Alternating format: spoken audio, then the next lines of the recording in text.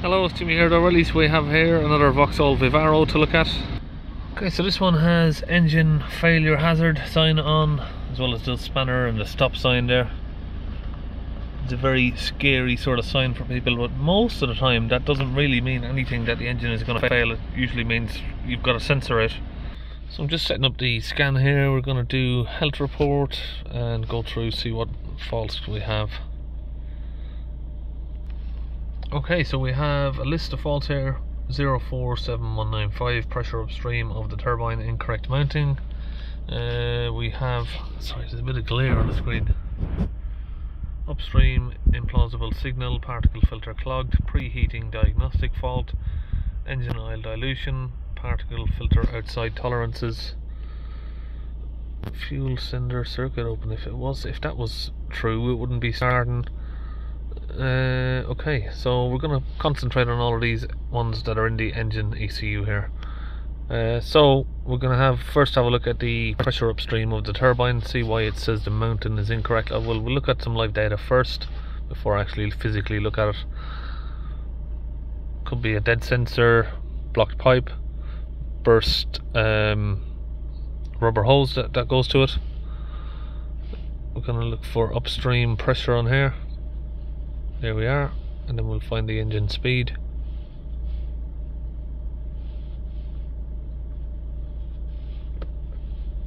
Graph that over and combine them. So we're looking for both of these charts to sort of match, pretty similar. Let's give it a rev up and down. Okay, so we can see one isn't moving whatsoever. So we've definitely got an issue there. We've got flatlining. Let's have a look at the DPF, differential pressure, and soot.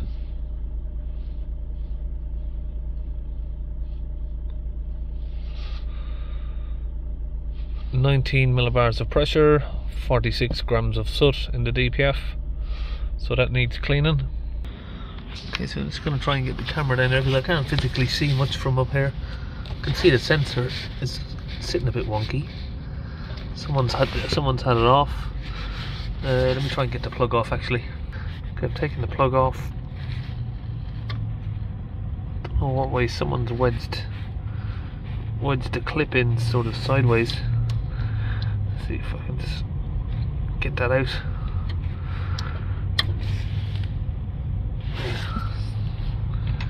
Somebody's had this out messing around with it. So the tube is not burst. I'm just going to have to flex that a little bit back so I can see it clearly. Tube is okay. Looks like someone's put a new tube on it actually, haven't they? I'm not sure. The sensor is it's not giving any reading whatsoever, so we've got something going on there. Okay, so we've got a pressure tester hooked up. Give it some pressure. It is blocked, absolutely solid. Okay, so I'm using some DPF cleaner in this bottle, and what I've done is I've filled this tube up with the DPF cleaner. You can see there. I'm just going to let that soak in a little bit. I'm going to apply a little bit of pressure just to push it down and let it soak in. Okay, so while that's holding pressure, what I'm doing is I'm just removing the glow plugs. We're going to get all 4 of these out. So we've got the 4 glow plugs out. This is the order that they came out in. See, number 1 has no resistance.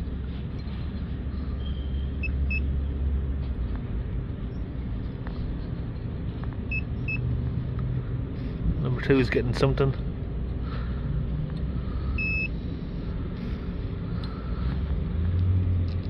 Number 4 is dead, and we'll just check the resistance on them. It's not getting a good connection here, sorry. It's hard to do it single-handedly.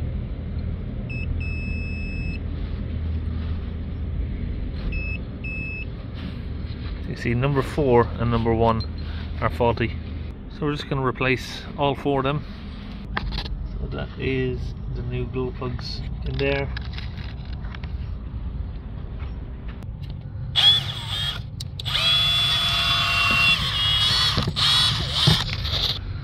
I've done now is I've used this cable to break through the hardened up carbon that's inside the pipe there. So now if we connect this back on here,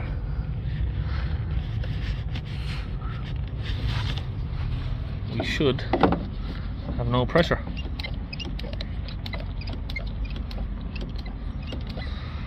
That's perfect.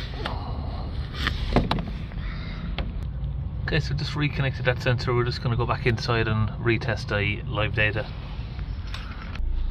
So we're just taking off some of the items that we don't need, and we're just going to go back in again and graph up the sensor here, combine it.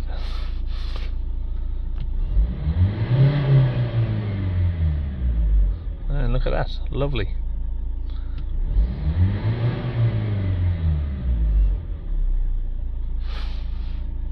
I did forget to mention we did fit a new sensor on that. That one was a little bit out of range. So now I'm draining the engine oil.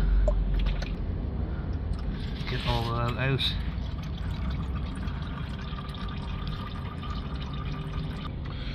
So that's the new oil and filter in, and just confirm the oil level. You want it about halfway up between the two notches. Okay, we've got the oxygen sensor there removed. We're just going to put our tube in here. So this is the DPF cleaning fluid that we're using, and it's connected to the gun here. We're just going to squeeze the trigger now and get it in.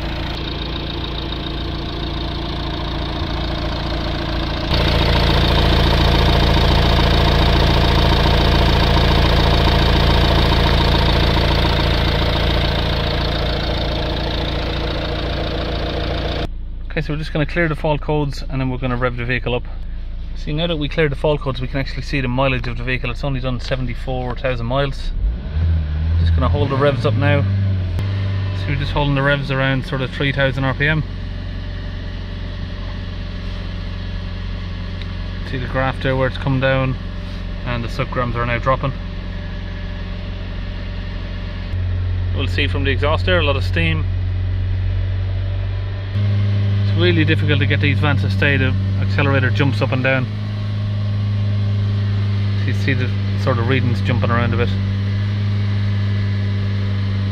So what we want is both of these readings to be below 6 grams, 6 pressure and 6 grams at idle, when the vehicle's idle down. That's what we want to be aiming for, below that if we can.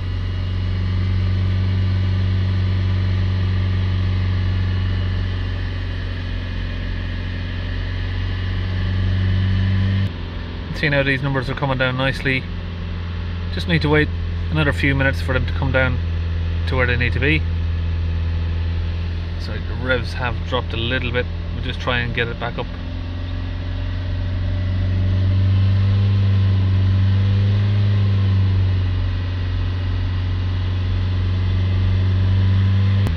So the grams of soot on these, I'll talk you through a little bit about how it works. It reads off the pressure, so if you take into consideration like a weighing scales would, the more pressure you put on the weighing scales, how many grams are going to come up this side. So this one is reading it from the pressure that is in air pressure within the DPF. How much pressure there is calculated on how much grams of soot you have in the DPF. Okay, you can see we're down sort of to around 8 grams now. We're just going to let it idle, so we're close enough. That's going to start to come down a little bit sooner once it does a bit more driving. We're down to 5 millibars of pressure, which is all good. We're just going to come back from the live data, read the fault codes, engine oil dilution. So we need to get that one cleared. Now the engine oil dilution one is done by ignition on and press these buttons on here. I'm going to go through till we get to oil service intervals. Then press and hold.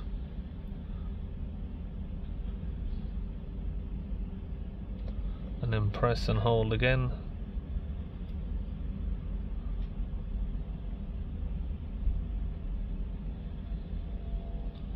$25,000 miles or 2 years. It's a long while, isn't it? Now of course we can clear the oil dilution fault the oil has been reset.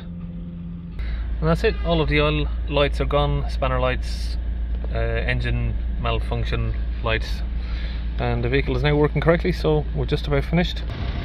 That's it, see you on the next video.